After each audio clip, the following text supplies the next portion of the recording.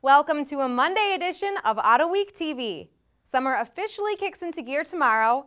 We say celebrate by dropping in on a local car show, or just take the time to give your favorite ride a good cleaning so it will be ready to cruise. Here's what's going on in our auto world.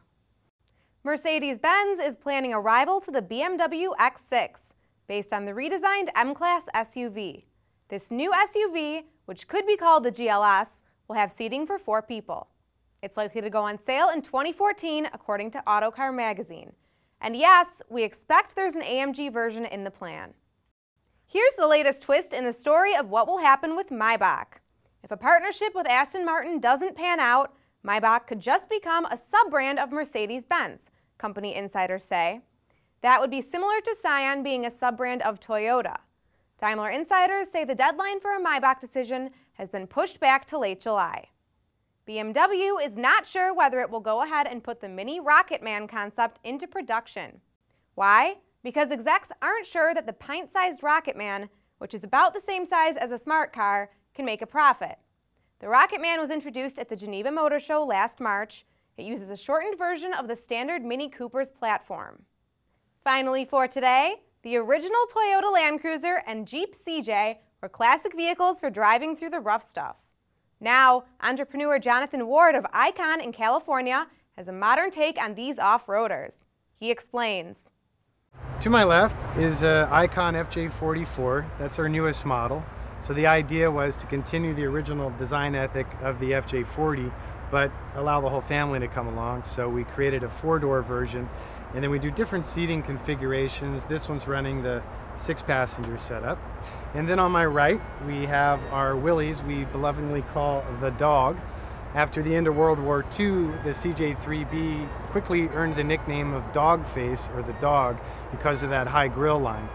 We chose it for 2 reasons. One, it's the ugliest, so it has the most charm and distinction.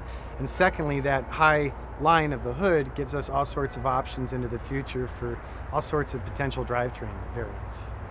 All little details really are like bespoke or handmade, and oftentimes that meant we got out of traditional automotive sourcing and got into aircraft and military and marine industry sources. The body on our FJ is provided by a company that's been doing reproduction classic Willys bodies for about 40 years. That in fact is the only component on both Icons that we import. Those are made in the Philippines. The engines are General Motors, so we offer gasoline or diesel variants. The dog, the CJ, runs the Ecotec variable valve timing 4-banger.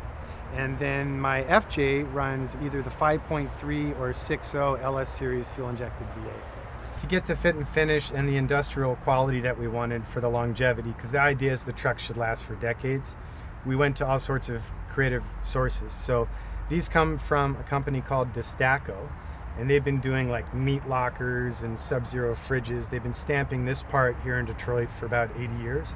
And that maintains the original ethic of the folding down windshield frame. This is a one-off thing we just did as a gift for the client who owns this truck because he's really into vintage planes. So that's from an old MiG jet. These we CNC out of solid chunks of billet aluminum, and then we knurl them on a 1940s Cadillac lathe. Then we engrave them, and then we enamel them. But again, I couldn't find any that were really proper and bespoke. Instrumentation is just stock out of the box US made autometer. But again, the cluster is all CNC'd in our own design, and all the ghost indicators are all diode based. Thanks, Jonathan. Even I can tackle the Rubicon in one of those. That's a wrap for today. Keep up with all the car and racing news at AutoWeek.com. We'll see you back here tomorrow. Until then, enjoy the drive. Thanks for watching today's edition of AutoWeek TV. Be sure to catch all the latest car enthusiast news on AutoWeek.com, in AutoWeek magazine, and in AutoWeek's iPad edition.